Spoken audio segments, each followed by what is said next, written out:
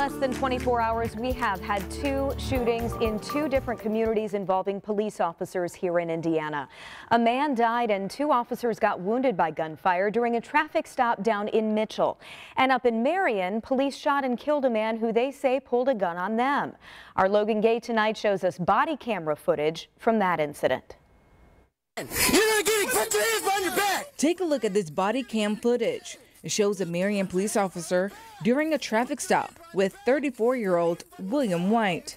Get back! Investigators say the SUV White was driving matched the description of an SUV from a shots fired call 2 miles away.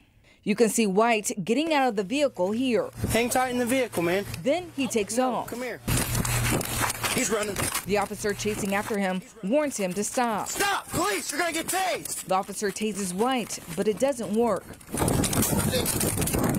Stop! State police say that's when things escalated, and William White pulled out a gun.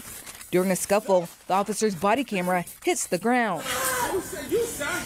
And at some time, White produced a handgun, and the Marion police officers fired at least 1 shot from his service handgun, and then ultimately White died at the scene. Police say this is an outcome no one wanted. This is a tough thing to go through, and no police officer wants to have to go through this, and we don't want to have to be the one knocking on the door saying that someone's loved one's not coming home, regardless of the situation.